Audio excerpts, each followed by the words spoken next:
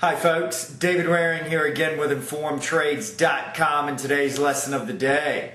In our last lesson we learned how to calculate profit and loss in the forex market so we can determine the risk and reward in US dollars for each trade. In today's lesson we're going to continue our discussion on the logistics of forex trading with a look at something which is known as leverage. So let's get started. While the forex market has a reputation for being a very risky and volatile market, when talking about the main currency pairs of the world, it is actually one of the least volatile markets there is. While a 2% move in a day is fairly common in many stocks and futures contracts, this would be considered a pretty large move in most of the main currency pairs and their crosses. So if this is true, then it begs the question of why the forex market has such a reputation for being a very volatile and risky market to trade. The answer to this question has something to do with something known as leverage, and the fact that in the forex market, traders are given access to a much higher amount of leverage than in most other markets. When we talk about leverage in the financial markets, we're talking about the ability to amplify the gain or loss on a trade through the use of either borrowed capital or a financial instrument which is structured to accomplish this. To point to an example that many people are familiar with, let's look at what happens when most people go to buy a house.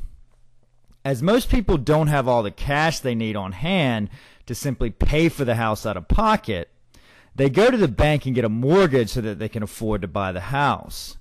To obtain this loan, the buyer of the home will generally put down some capital up front, a common number for which is 20% of the purchase price.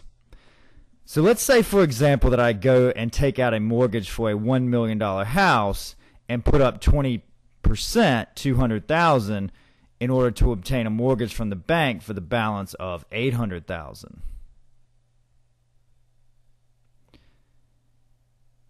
Now let's say over the next year the value of my house goes up by 5% of the purchase price, so that the house which was worth $1 million is now worth $1,050,000.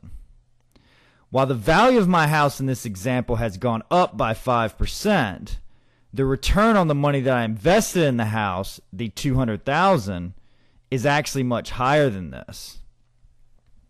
The reason for this is something which is known as leverage.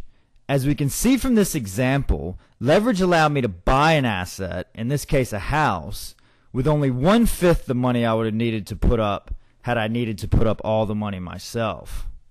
So in this example, the return on my investment is not 5%, but the increase in the value of the property, $50,000, divided by my down payment, $200,000, which equals a return of 5 times the 5% gain on the value of the property, or 25%.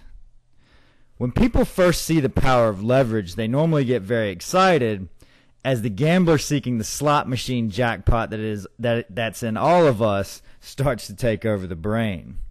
What's important to realize, however, is that just as in this example, a 5% gain on the value of the house resulted in a 25% gain on the original investment, if the value of the house falls by 5%, this would represent a loss of 25% on the original investment.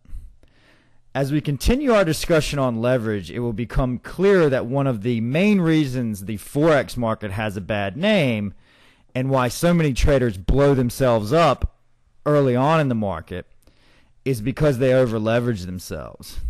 While this may work to amplify their gains initially, eventually a losing streak, which always eventually does come along, and knocks them out of the game completely. For your homework assignment tonight, I encourage you to place a few more trades on your demo trading account and notice how the different columns in the account windows and the accounts window of the platform react when you do this, as this is going to lead into a discussion that we're going to have on trading on margin in tomorrow's lesson. If you've not done so already, you can register for a free real-time demo account at the link above this video if you're watching on InformedTrades.com, or to the right of this video if you're watching on YouTube.